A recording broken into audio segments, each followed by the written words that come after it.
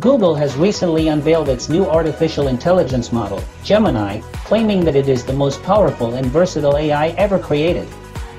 Gemini, named after the constellation of the same name, is supposed to be able to process and understand multiple types of data and tasks simultaneously, such as video, audio, text, images, and gestures. Google says that Gemini is the next step in its vision of building AI that can augment human capabilities and improve the world. But there's a catch: the video that showcased Gemini's impressive abilities was largely made up.